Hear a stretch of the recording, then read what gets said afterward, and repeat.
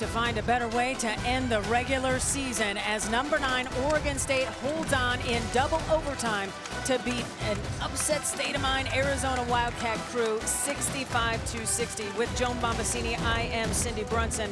And boy, you cannot talk about Oregon State and Arizona battling without talking about Aari McDonald.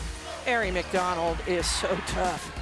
I mean, she does it so many different ways, and shortest player on the floor, but finds a way to get to the basket so many different times. But tonight, one of her teammates, McBryde, really stepped up. McBryde had a season-high 20 points and a career-high 4 triples. She was impressive and very excited. She was so instrumental in why the Wildcats battled back, but Pivec, holy cow. Her 7th double-double of the season. 21 points, 14 rebounds, 5 dimes. She does it so many different ways, from the inside, the outside.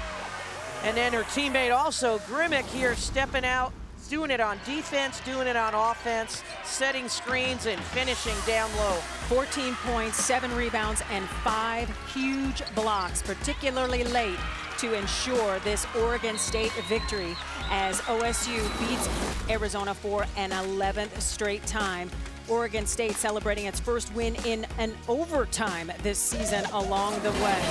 Well, that'll do it for us from Tucson. We thank you so much for watching Pac-12 women's basketball with us, and we can't wait to see you in Las Vegas for the Pac-12 women's basketball tournament.